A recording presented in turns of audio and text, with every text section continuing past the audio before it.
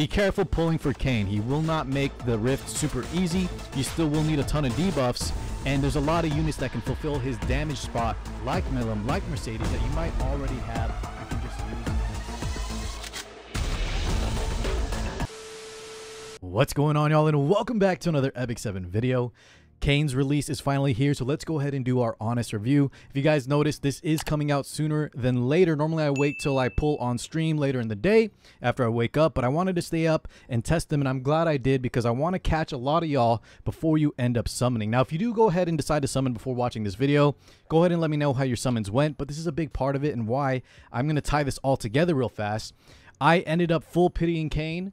So 600 plus bookmarks, and I had to powder his artifact Tyrant's Descent as well, and so it was a real feels bad moment. I had spent a ton of resources, and after testing him, I have to think that a lot of you guys may not need him, and I think overall Smilegate's design, there's a lot of things that make him feel bad, and don't get me wrong, he did improve my early Rift team. So for that, and the fact that he looks great, his animations I love, I think we don't have a character that looks like this. I'm glad I did end up using him, but I think a lot of y'all that don't have as many resources as I do should probably skip, and I'll tell you all of that why here in just a minute. So please let me know how your summons go. I do implore and encourage you guys to maybe hold off on summoning for him just yet. Wait to see for a few things here. In terms of testing, if Smilegate decides to maybe give him a slight buff here and there, I don't know if they will. But there's a lot of things I think in terms of Rift that is so new that I think a lot of y'all should be saving your bookmarks, because if you do end up pitying, it's going to feel really bad, at least for me. I'm a veteran player. I don't need a lot of the collab units that are upcoming, any of the limited triple banner, all that stuff. I'm okay. I'll be able to recoup these resources. As you can see, I have some Skystones left. But yeah, for a lot of y'all that may be on the fence that don't have a lot of stuff, watch the full video, hear my full thoughts, and then decide after. But if you do end up summoning, if you already summoned, let me know how your pulls go. I wish you the best of luck. A lot of my guildies, as always, pulled him in one tap, 110 pull, and his artifact, but I was not that lucky. So we're down quite a bit of resources, 600 bookmarks down the drain. Now let's talk about his build real fast. This is your typical PvE build, and take note of the speed, guys. I have been testing and changing a lot of stuff up for Rift, and a lot of that is going to be dependent on how you build your Kane. If you are running Mascot Hazel, especially in the front row, and you're using Idol's Cheer, that's going to let you guys use your Kane to be much slower. As you can see on my build, I have 0 speed, attack boots, but that's only if you're running the frontline Mascot Hazel build. If you guys are not going to run that, you do want him on higher speed, and that's also going to help you with applying more bleeds. He'll take more turns, and after his skill 3, he's going to be able to apply more bleeds and do more hammer times. Still love that skill name. A little bit silly. But other than that, guys, a basic PvE build here. We are going on Rage Torrent. Try to maximize his offense. And, of course, he doesn't need effectiveness because he does ignore effect resist when he's enraged. Now, the only thing I need to fix up is the crit chance. Missing 8% is actually way more than I want.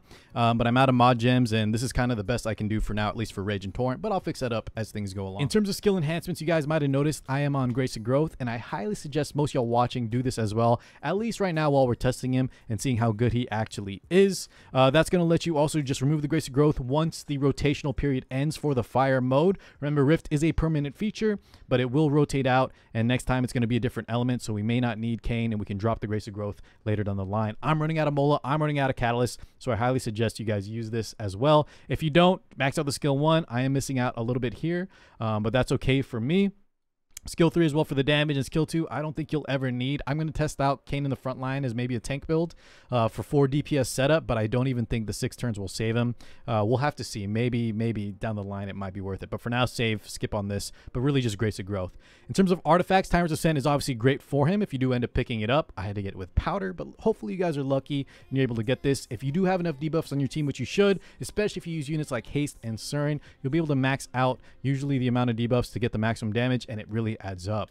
Other artifact suggestions from me might be Jacko's artifact. I'll put it up on the screen, which is actually gives some free stats in terms of effectiveness and a little bit more consistent if you don't have as much debuffs. It doesn't hit the top end quite as much, but just the fact that you have a debuff present will make it a little bit more consistent potentially. So try out those two. If anyone has any other artifact suggestions, please leave them in the comments below. Here we go, the Rift team full setup. Hazel in the front line on Idol's Cheer, like I mentioned, to boost up the slower speed Kane on full damage. And then we have the 2 premier debuffers here, haste and haste and Cern, who work beautifully and also very synergistic with Kane and his artifact on top of that. So this team I think is very, very good. If you guys are able to have these 4 units, you're going to do wonderfully here, even at lower Rift levels, which brings me to my next topic. Rift right now is a no man's land where very few people have really invested to get like max level Rift controller. It's such a energy heavy mode that a lot of people are still just testing things out, have kind of been taking things slow. And for me personally, I've been waiting to get my pet. And unfortunately, guys, as you can see here, I still haven't finished my full pet yet.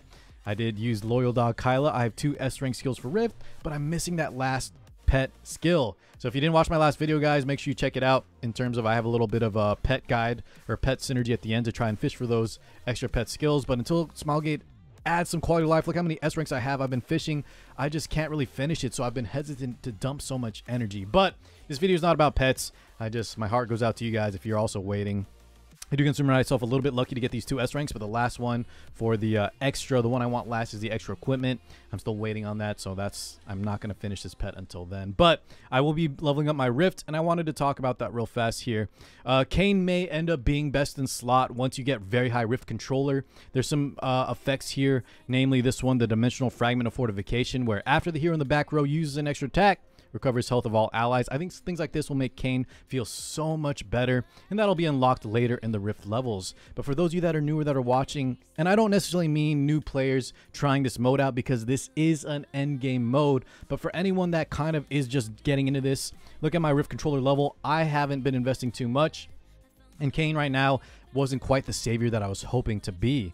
The fact that Smilegate made a character specifically made for Rift, he was tailor-made for Rift. He was shown in the preview video to be used there, but he ends up not being he doesn't end up being very good for a few reasons, namely in his kit. He was missing a lot of debuffs, so you will have to run him alongside the likes of Haste and Cern, or if you guys are using other units, whatever's working for you. But the fact that his S1 is the only thing that provides a debuff, and let alone just one, makes him already tough to run, especially comboing him with other DPS, which you're probably going to want to run higher damage in the long run to get those one-shots down for the eventual Rift mode.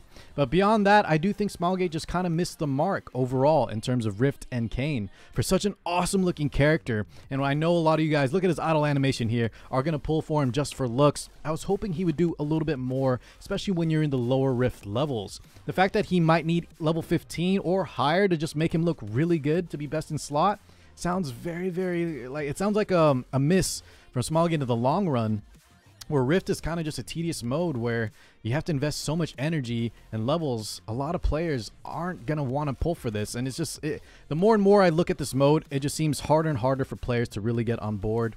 For anyone that is making Kane look impressive, they probably have maxed out Rift controllers and can probably use a lot of different units, and at that point it's really just the rich get richer in terms of just Rift synergy. So those of you watching, last thing I want to hammer this home, and that's no pun intended on his skill 1 hammer time. Be careful pulling for Kane. He will not make the Rift super easy. You still will need a ton of debuffs, and there's a lot of units that can fulfill his damage spot, like Milim, like Mercedes, that you might already have and can just use instead. But if you do like him for his looks, like me, go ahead and pull him. He is made for this mode. He will do some sick damage. Just be careful. He's not quite as good as I was hoping Smilegate would make him. All right, guys, let's go ahead and wrap up this first impression video for Kane. I'll give my closing thoughts on Rift, Kane as a whole, what it means for you guys watching, how I feel about Rift in general. And while I do so, I'll show my updated stats on the screen for my newer team. Remember, these are all constantly adjusting, changing as I'm trying new things out, experimenting, figuring out what works best for Kane. Maybe I'll replace him out later, but I'll go ahead and give you guys the team that's working for me right now. Overall, I think Rift in general will end up being, if the numbers are correct, the premier endgame mode. I might have mentioned that previous or somewhere in this video, but for the late game, endgame, min-max players, it might end up being like a Hunt 14, meaning it will be the way to get gear in the long run. But it's such a grind. It's such a no man's land right now with what you can use, what you can't use, what you have available, how much should you invest in pets, Molagora. So many people just aren't going to be able to do this for now. You don't really need to sweat it at the moment. Let other people like myself waste resources and test for you and just chill out for a little bit. As long as you end up getting the seasonal reward, at least the stuff you want, Which, by the way, guys, this is also pretty grindy too. So don't wait too long. Just always have in the back of your mind that if you do want to get all the rewards, that you will have to dump a ton of energy eventually. But there's still no rush. It's a permanent mode, but this Fire Rift will be rotating out. So Kane, in general, I don't see him as a must-have ever unless you really, really like him, and unless you are my probably 0.1% of viewers that are already super end game, that really maybe want to bet that he's going to be best in slot once you reach higher Rift controller levels, maybe on a 4 DPS setup, maybe in terms of the Rift controller buff that I showed you guys here, the dimensional fragment of fortification, whatever it might be. But for everyone else that's watching, the 99% of y'all, you probably don't need Kane. If you're on the fence, go ahead and just save. He's not limited. This is for a PvE only mode where he's still first test. You know, this is just our first test. Doesn't seem like he's a must-have, and just save and just maybe pick him up later. But who knows? By the time you pick him up later, this Rift Fire mode might be gone, and you won't need him until next year. Who knows what's going to happen? But for now, guys, don't worry too much. If you like him, pull for him. If you don't, you won't be missing out on too much. Just always save. Epic 7 is still free to play friendly, but the more we progress, the more units come out, the more collabs. You do need to really pick and choose what units you can summon for, the more free to play you are, okay? So last thing again, just save for the end of the year. We're about to get hit with so many collabs. I would bet on it, but I'll hopefully be able to guide you guys as such when we get to it. So thank you so much, as always, for watching. Good luck on your pulls if you do decide to summon for Kane, and I'll catch you all in the next one. Peace out, everybody.